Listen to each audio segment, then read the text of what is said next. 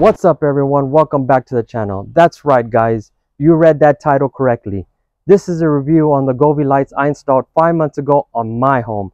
I purposely did a few things on my install to steer away from how Govee recommends it and how I install for my clients.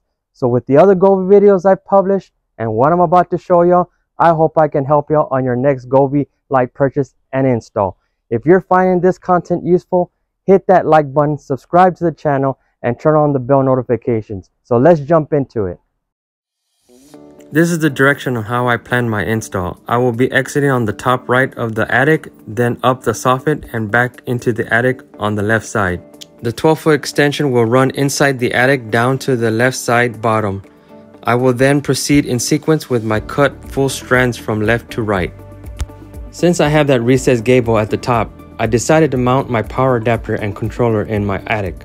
With the provided extra VHB 3-in pads, I placed the two under the power adapter and pasted it near my attic door. To secure the wire to the outlet, I will be using a Dewalt cordless cable stapler. I recommend this tool for this task since it beats having to hold a staple with my finger and hammer it in. You also risk hitting the wire. Take a look at how easy and precise the tool is. I will be placing a link to this product in the description.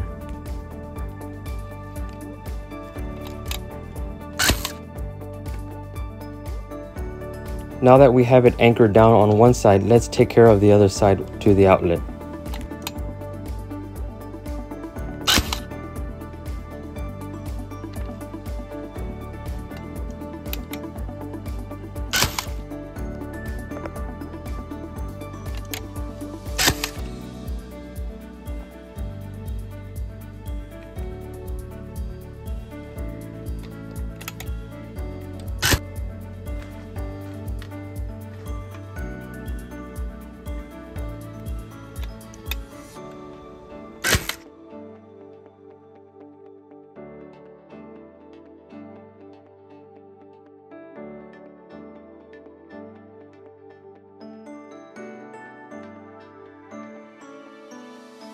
This wire shown is from the controller. Here's where I'm exiting the attic. A 3/4 inch bit was used to core out from both sides.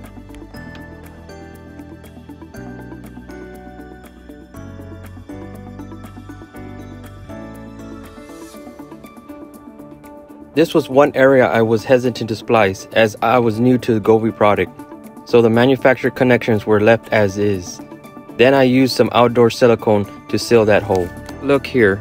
As described in my latest Govee video, we recommend 2 clips at each end light so that it is secure from both sides and keeps the light straight.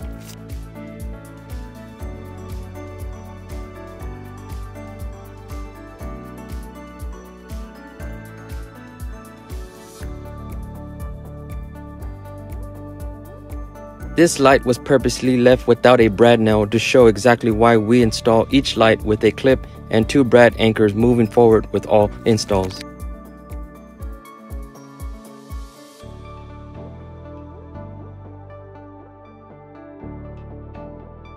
Here, we're entering back into the attic and the hole was sealed. As I enter into the attic, a small 3-foot custom cord needed to be added to that 12-foot extension. I had drop-off connections from a previous job, so I used them here.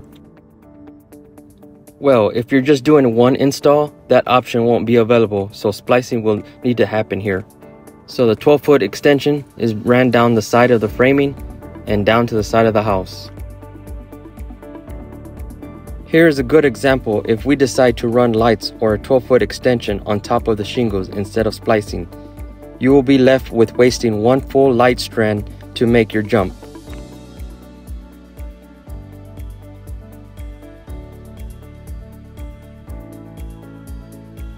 And here's that 12-foot extension. You either will be coming up short or have a white strand laying across your shingles.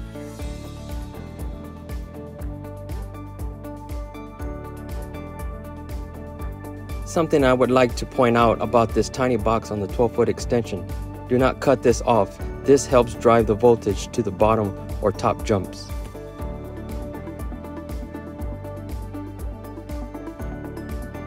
Here I exit from my attic to the bottom soffit. This is a 3/4 inch hole. perfect example to seal around this area when your install is complete.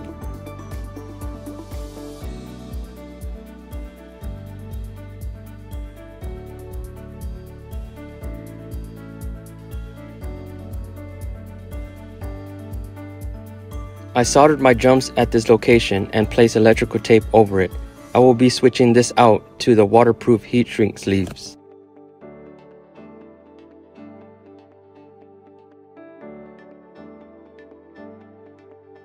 The custom wire is ran underneath the flashing and off to the side. This is a perfect example of what your lights will look like if you decide not to splice them. You can turn the lights off in the advanced settings, but cannot turn them off in the Govee preset scenes.